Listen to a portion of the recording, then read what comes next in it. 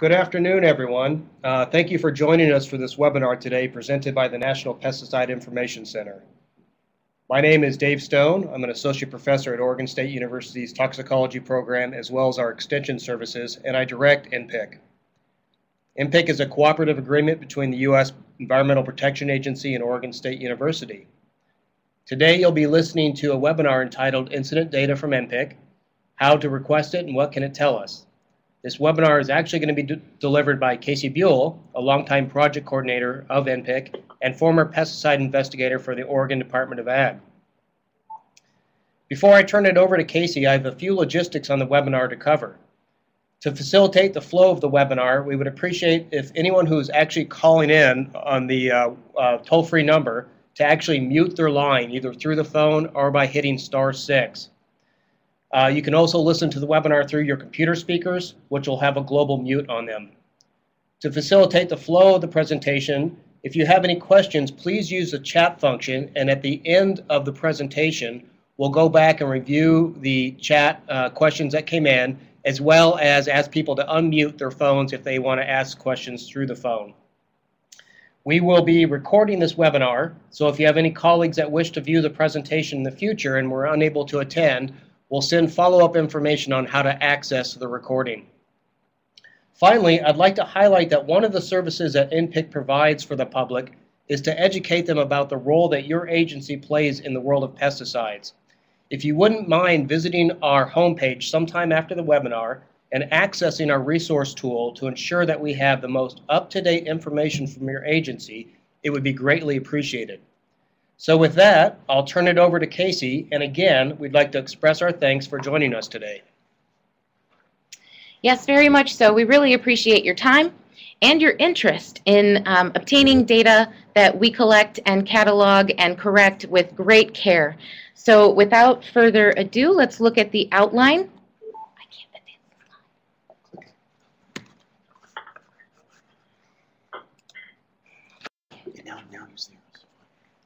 All right, as an introduction, the kind of things that we're going to go over today, we'll start by just introducing our mission for those of you that are not familiar with our information service.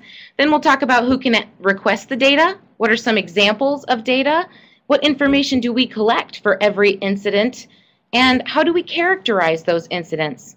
Finally, we'll talk about how we work so hard to ensure data quality. I'm hearing an echo. If you're using the phone line, can you make sure you've got it muted? Okay, it looks like the echo went away. Thank you. And finally, we'll finish up with how to request NPIC data. So what is NPIC? It's an information service primarily and yes. The toll-free phone service is available for 4 hours a day, from 11 a.m. to 3 p.m. Eastern, or on the Pacific Coast, 8 to noon.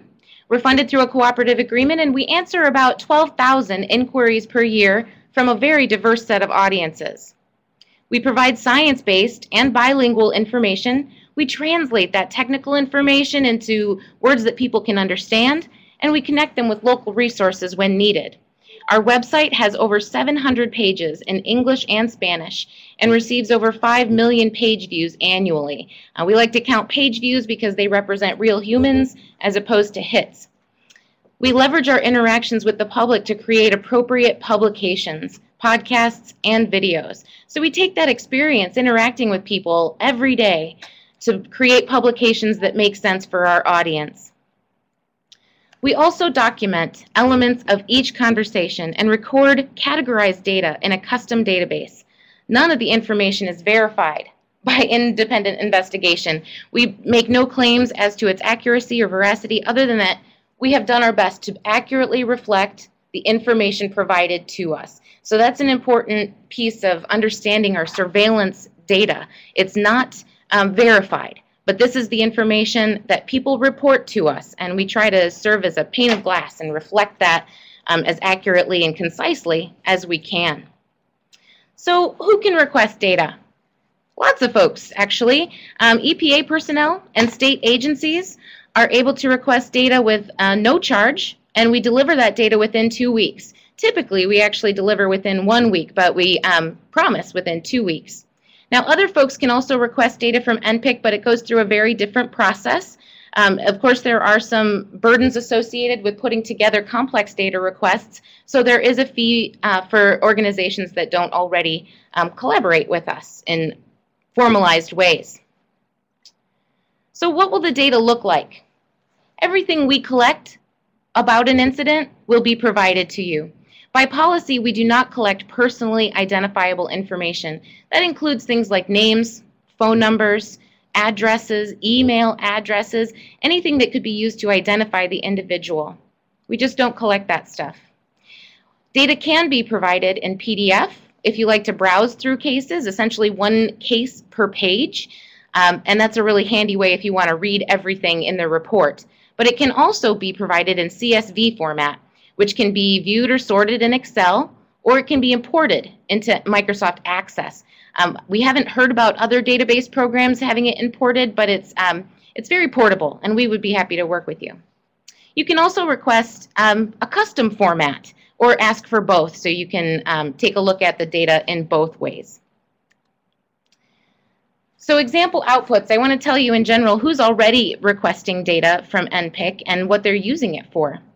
EPA personnel in several divisions have requested dozens of reports over time, and we're happy to provide those. All incidents related to an active ingredient, they can request all incidents related to an EPA registration number or specific product. States have also requested reports, for example, all incidents in the state for a given time period, and we'll pass those along. Those can be very useful in identifying outreach priorities. If you're hearing a lot about mothball incidents, for example, maybe it's time to do some outreach about proper use of mothballs. Another example might be all animal incidents related to flea treatments. We provided that report recently, or something like a group of pesticides, rodenticides, or something similar. So there's a lot of ways that we can break it down and provide it. Another example output, some time ago, EPA Region 5 requested data from us regarding pesticide misapplications that were related to bedbug management in homes. And as a result, Region 5 partnered with ATSDR to publish a public health advisory alert. And several media outlets published articles about this advisory. So it served a very important public health function to get the word out that misusing pesticides for bedbug control can present new hazards.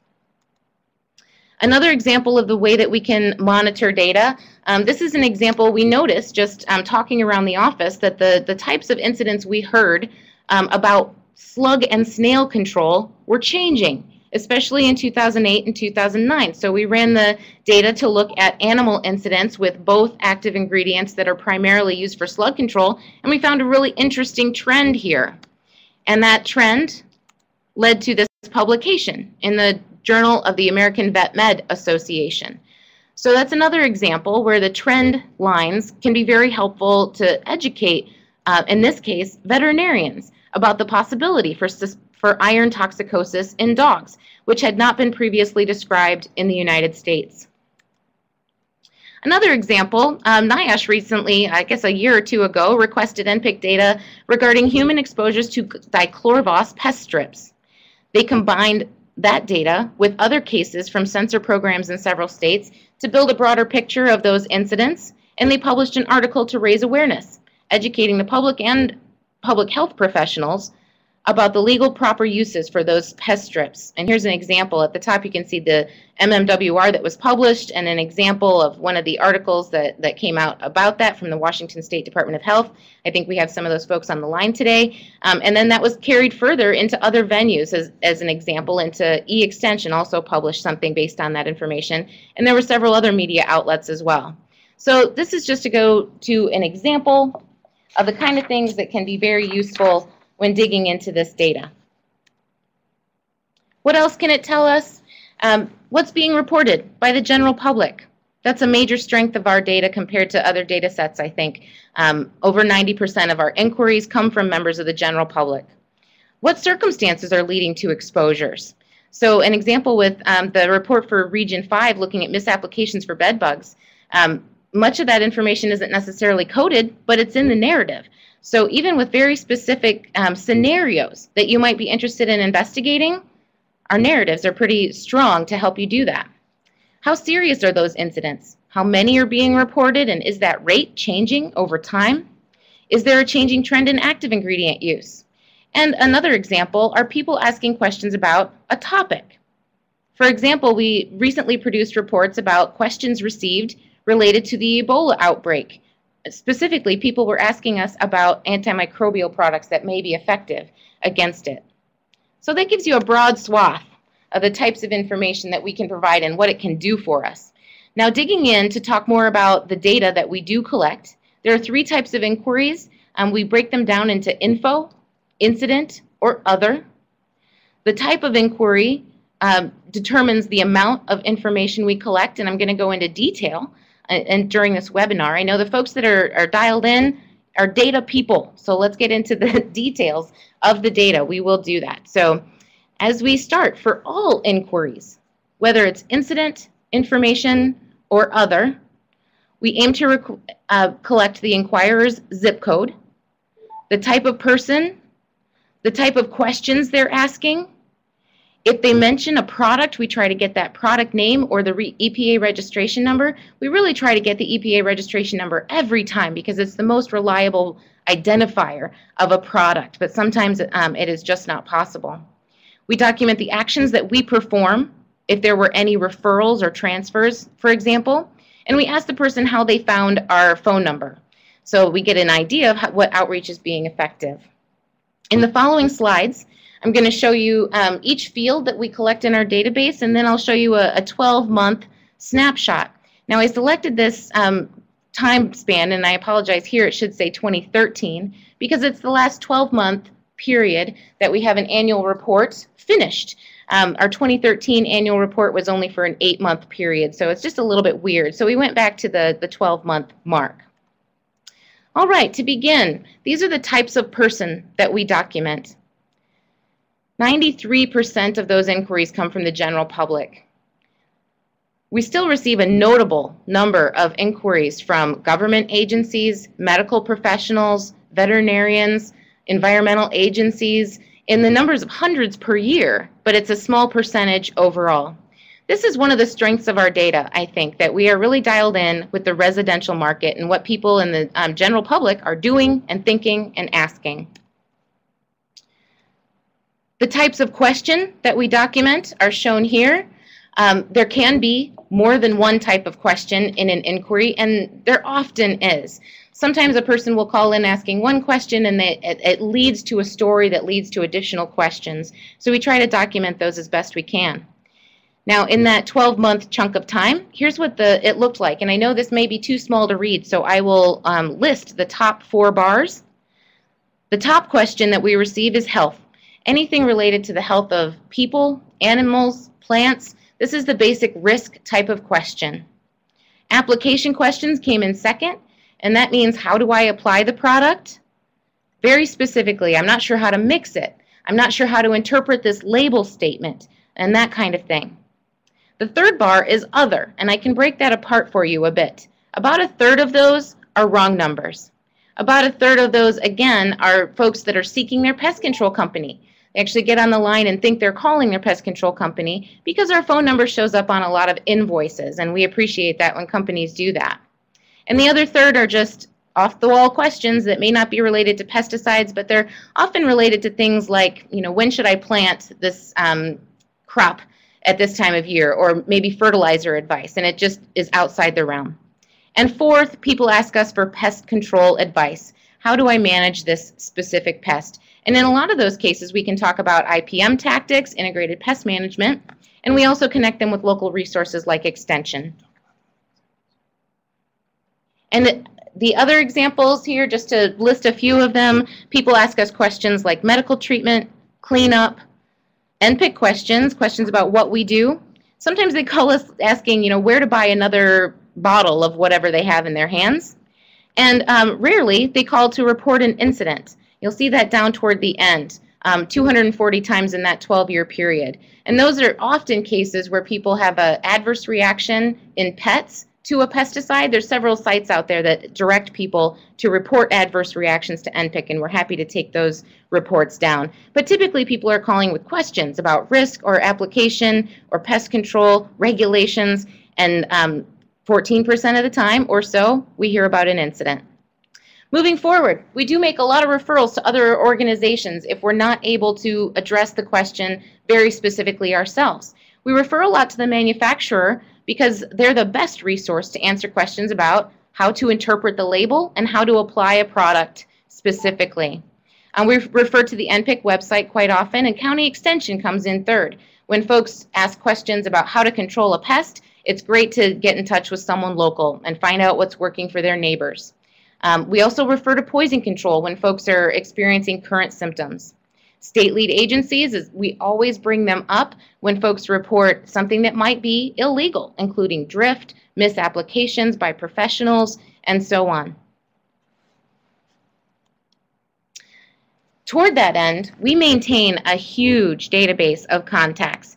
We verify them every 2 years at the minimum, and we explain the roles played by these various agencies, extension, vector control agencies, EPA, and which offices do what. And I think this is one of the key roles that we can play. Training on this is very arduous. There's a lot to know about what these agencies do and what they're capable of, and we can serve as an interpreter for the general public and help connect them with the right people.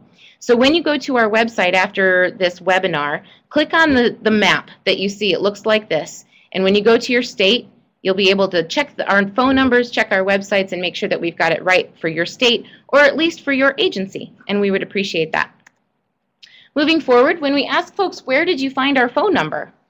These three make up about 3/4 of the answers. The product label is primary. Our phone number appears on a lot of product labels for smaller registrants that may not have their own phone centers. People find us through the internet and through their pest control companies. And often when they find us through a pest control company, it's because our phone number shows up on their invoice. Now, moving forward into things that we only collect for incidents. This is how we define an incident. It's an unintended exposure, an intended exposure with an adverse effect, any spill, or any misapplication. And you'll see in the pie chart here, about 14% of our calls are classified as incidents. This year, it's actually closer to 18%. So it ranges somewhere in there. So the type of incident is recorded. If there is an exposure, we try to categorize the route of exposure: inhalation, dermal, ingestion, occupational. And if it's really hard to nail down, it might be exposure possible or unknown, or maybe many routes of exposure. We try to also capture the timeline describing the exposure duration, the symptom onset, and resolution. Of course, that's when time is not of the essence. If someone needs to talk to poison control right away, then we make that referral and make sure that happens. But if there is time, we try to collect a lot of detailed information to help us use the data in positive ways. We collect age, symptoms, gender. If it's an animal, we collect the species, breed, and weight. So the types of entities exposed to pesticides. This is a summary again from the 2012 annual report, which is on our website. For human entities, they're about 50% women, 40% men, and 10% groups. When it's a group, of course, we can't categorize the gender. For animals, most of what we hear about are pets. 87% single animal. Sometimes we hear about groups, often groups of pets. A few times it might be groups of groups of livestock, and only rarely in 2% of those animal cases are we hearing about wildlife. This big chunk that is environment is mostly buildings and plants. If there was a misapplication to a building, it gets coded as an environmental entity. Misapplications to plants are unfortunately common, especially in the summer, and we hear from folks on those issues. This kind of breaks down our environmental entities a little bit more. So the environmental entities are listed as the rows: agricultural crop, building, home garden, lawn, etc. And then what happened to those entities is listed along the top. The most common thing we hear about for environmental incidents are misapplications by the resident to the building or home, by far. There's a smattering of other things. There's also misapplications to the home lawn where the plant was exposed and might have been damaged. There's 141 of those, but this gives you a general idea. Spills in the building or home, we heard about 50 of those in 2012. Drift, only 14 in the building or home, but on the home garden, 27. So this gives you an idea of what data we have to share. For all incidents, we also aim to identify the location, and this slide is important to kind of dwell on for a moment. I think this is also one of the strengths of our data, that most of the incidents that we hear about happen in the home or yard. If you're interested in looking at an issue related to residential incidents, our data set is strong in that respect. We hear a smattering of other ones, but mostly, vastly, they're in the home or yard. Another strength of our data, and this isn't necessarily intended for you to read, but this is a very typical incident narrative. We aim to be concise and complete, which of course is a balancing act. To be overly complete, you could write 5 pages about an incident, but it just buries the critical information. So we work really hard on training to help specialists write a narrative that is specific, concise, and complete.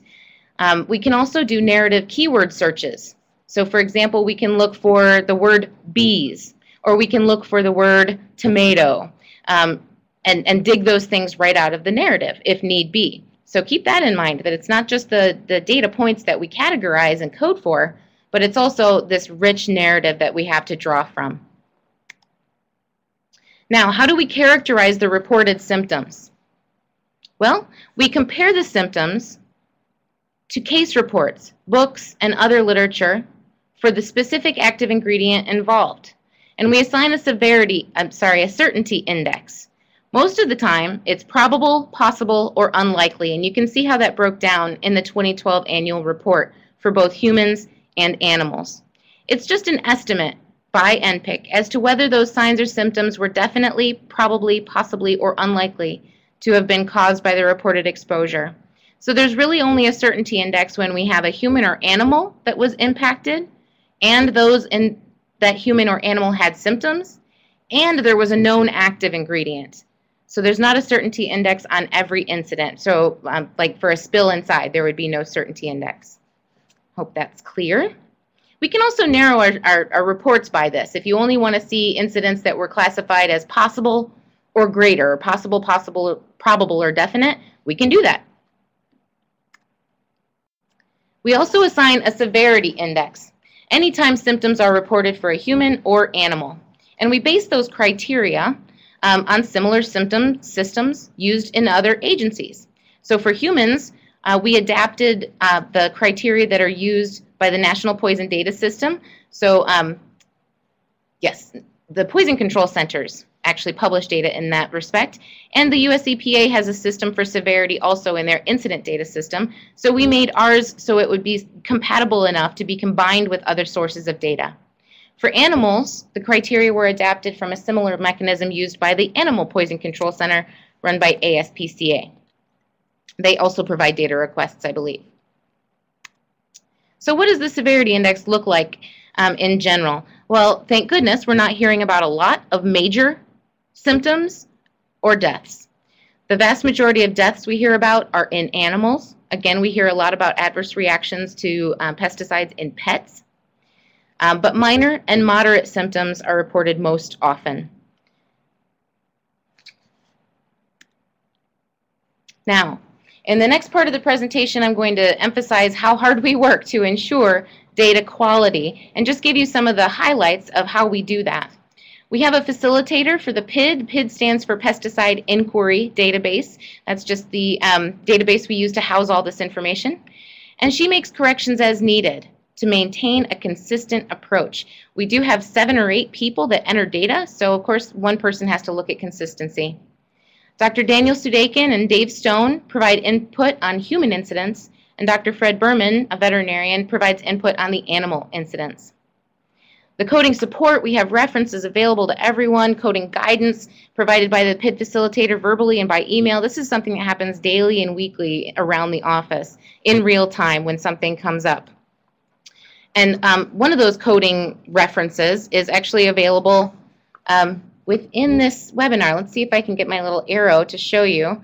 Over here, you'll notice there's a box with the 2012 log sheet and log coding guidelines. Those are documents that I think you can just grab right from the webinar and take a look at. Some people like to see what the log sheet looks like and the specific log coding guidelines, many of which we just went through.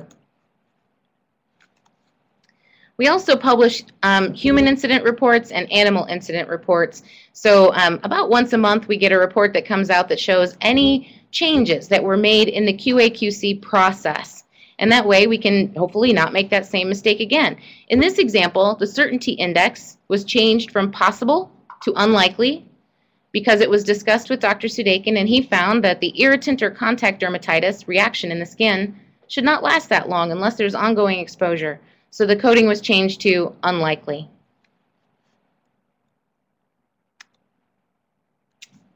These are some of the additional resources we have available to specialists to maintain that data quality over time.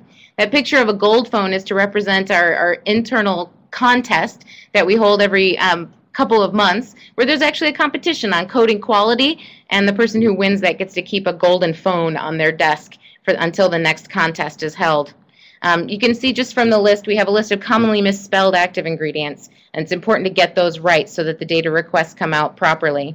Odor inhalation guidance. How do we categorize an inhalation exposure when the person reports an odor?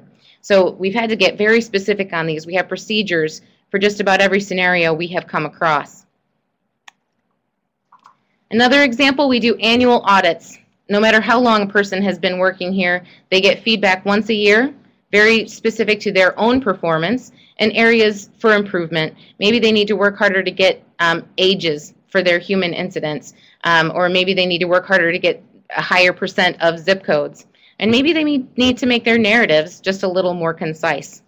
They'll get that kind of feedback in an annual audit. And that's, of course, taken into account with their annual staff evaluation. This brings us to a very big question. Now that you know what kind of things we can record and do, you must be dying, I hope, to do a data request yourself. If you work for EPA, there's a request form on your intranet that you can easily fill out. And if you have trouble finding it or using it, there's the contact information for our project officer, Ana Rivera-Lupianes, who I think is on the call. There's her phone number and email.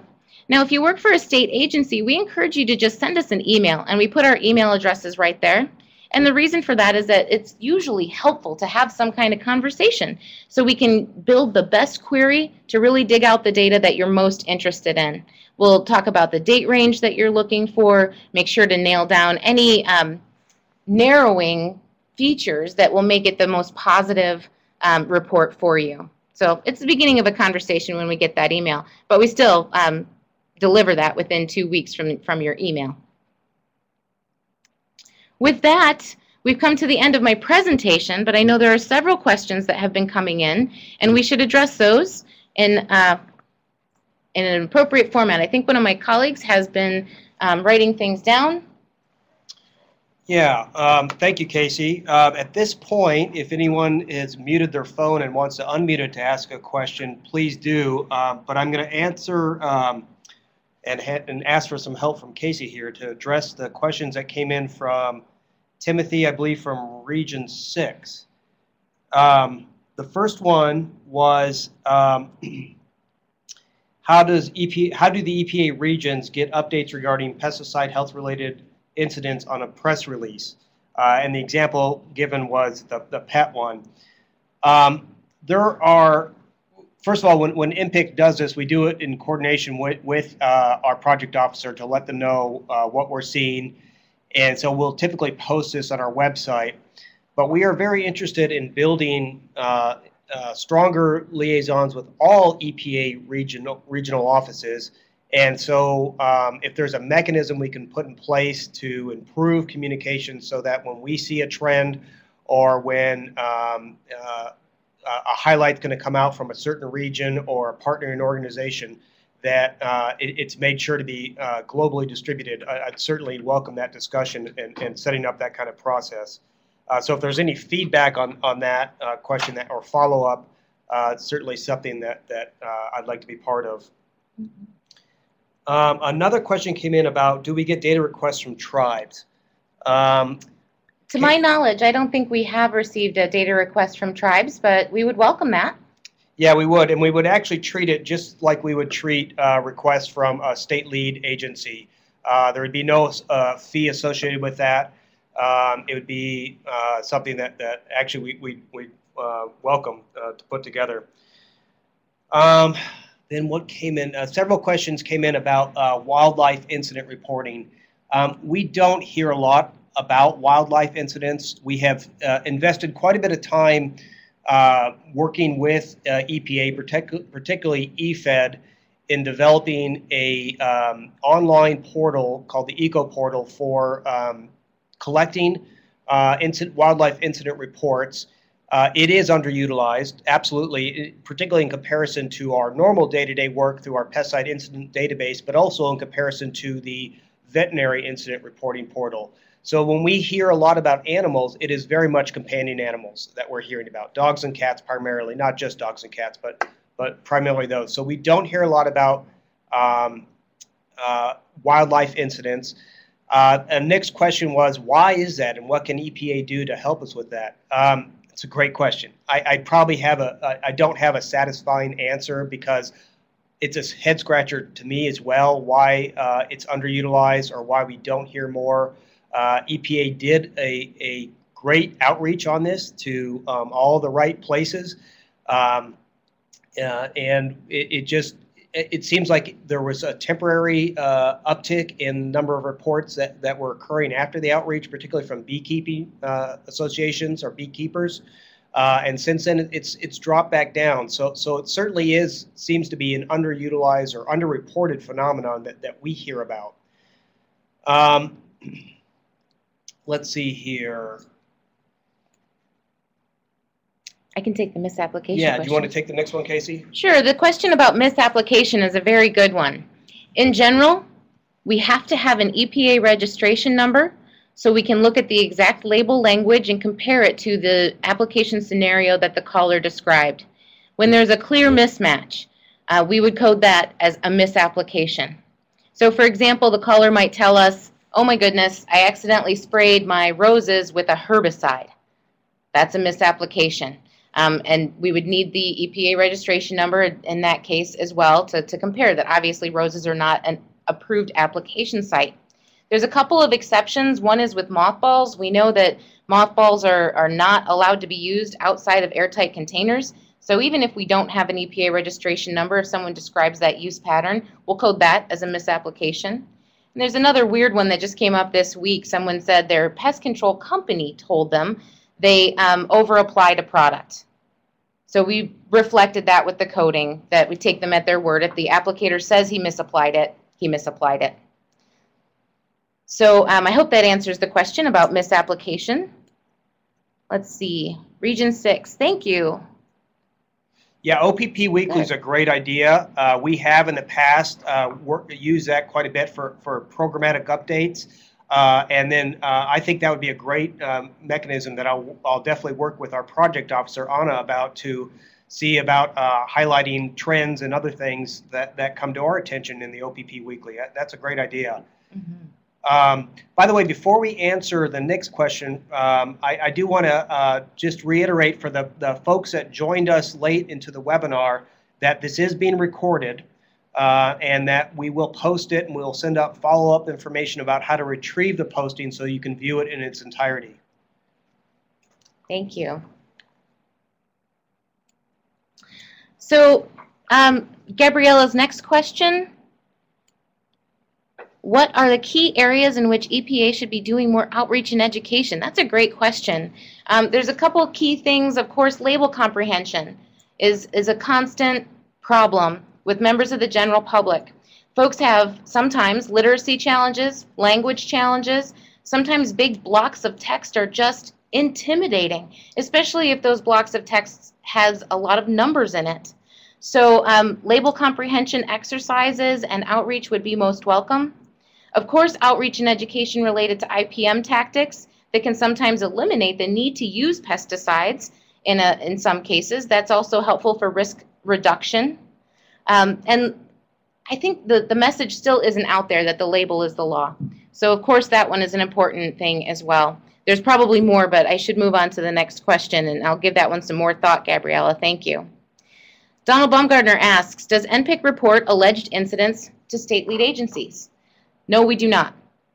When someone reports an incident to us that is related to a potential violation of the law, and we're familiar with FIFRA on the federal level, less familiar with specific state regulations, we explain the role of the state lead agency. If you want to have this investigated, and it sounds like you do, you have to call your state lead agency, and I can give you their phone number right now. You know what you're going to ask them. Make sure you ask for this. Make sure you ask for that. So we direct them to make that phone call independently, provide their own name and phone number, and tell their story personally from their mouth to the state lead agency. But I can't emphasize enough that we really do educate folks about the role of the state lead agency and provide their phone numbers, websites to the best of our ability. If someone is seeking to have something investigated, that is the very first thing that comes out as a referral. If, yeah, I don't need to go down that road. So what's the next one? Why frame key need for, okay, I'll wait for that to be finished. And if anyone has a question over the phone, please chime in. I think we've unmuted everything. Mm-hmm. Yes, that's right.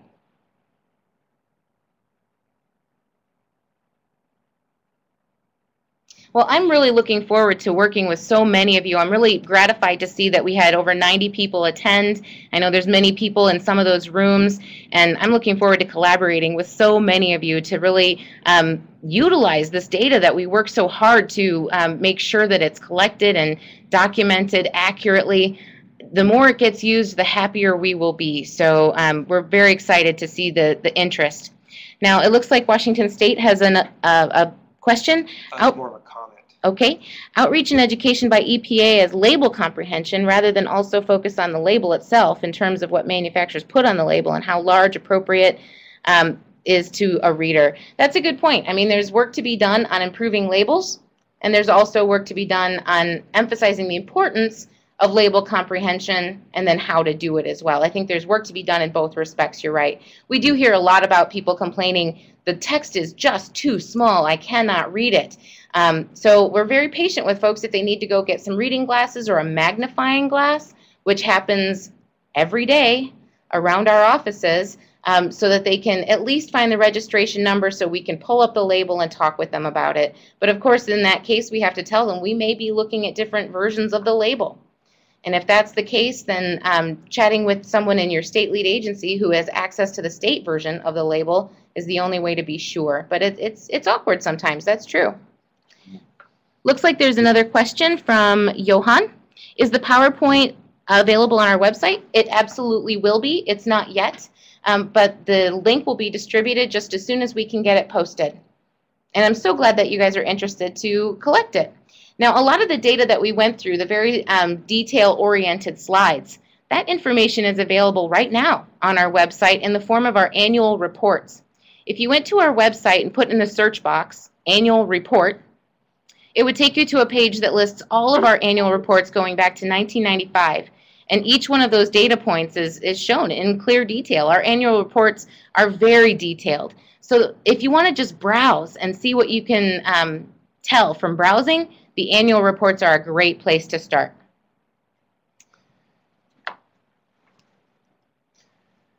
Okay, any other questions from the group before we sign off from the webinar and let you go on to your busy schedules?